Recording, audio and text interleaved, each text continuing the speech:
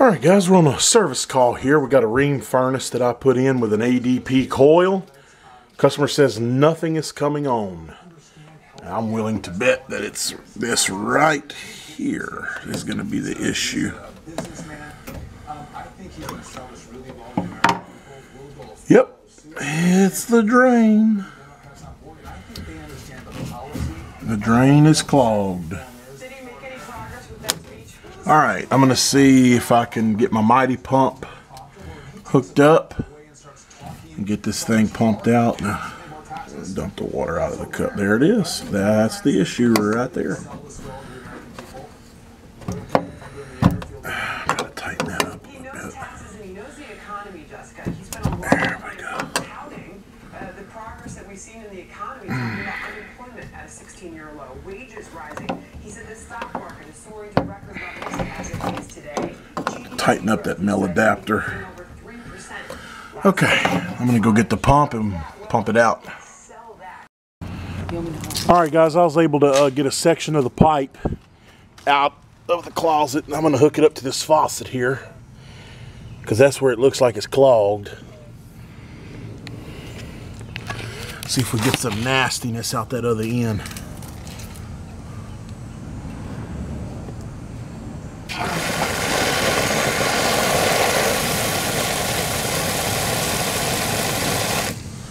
It doesn't look too bad. It might be the other end that's clogged up. Yeah, I can see, I'm looking down the pipe. I can see all the way down. It's very clear.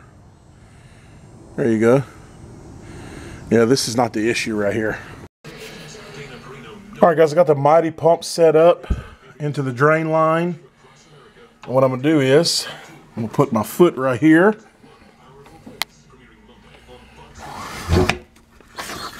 Oh yeah, it was definitely stopped up. It's clear now.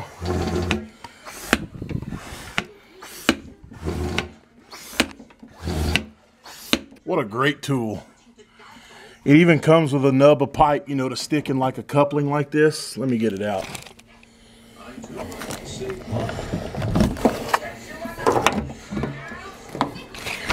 This comes with this nub of pipe, and it was definitely clogged up. Okay guys, I'm gonna put the pipe back together. Okay guys, the equipment's back online. You can clearly hear the blower running. I heard the refrigerant flowing through the lines. I can feel it.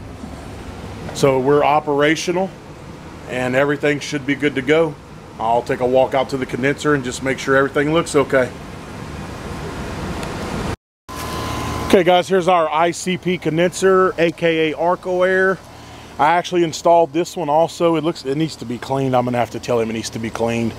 See if he wants to do it today or wait another day. If y'all remember, I did a video on this job. The Schrader had leaked on that ADP coil inside and lost all the charge. I converted it over to 407C, but I put this unit in when I was still working for my dad and his business partner before I worked for myself. But still going strong. Let's see, the data tag is kind of wore off, but it's a 2006 model. This was a true R22 unit, but you can see I've converted it over to 407C. But if you look right here, I don't know if y'all can catch that. Probably not going to be able to. Yeah, you might be able to see that right there. It says R22. This was a true R22 unit. It was not a dry shipped, so it was one of the last ones. All right, everything seems to be fine. Thank y'all for watching, and we'll see y'all on the next one.